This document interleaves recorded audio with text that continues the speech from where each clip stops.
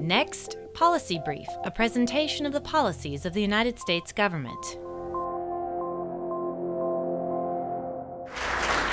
U.S. Secretary of State Hillary Rodham Clinton and Moldova's Prime Minister Vlad Filat recently signed Moldova's first Millennium Challenge Compact, which will provide $262 million in U.S. assistance over 5 years for critical improvements in Moldova's agricultural sector and road infrastructure. This is the final step of a journey that began in 2005 when Moldova became part of the MCC threshold program, said Secretary Clinton during the signing ceremony.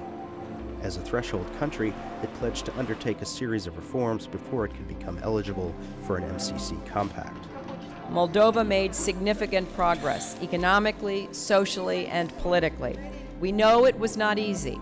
We know that it came at political cost, but it was so important because it has established a democratic Moldova that has, for the first time, a democratically elected prime minister in 8 years.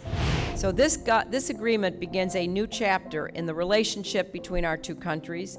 Secretary Clinton said, "The Obama administration is committed to building our partnership, broadening it, strengthening it, and seeing the people of Moldova reap the benefits of market reform, political reform, and all the efforts that have been undertaken in the last years."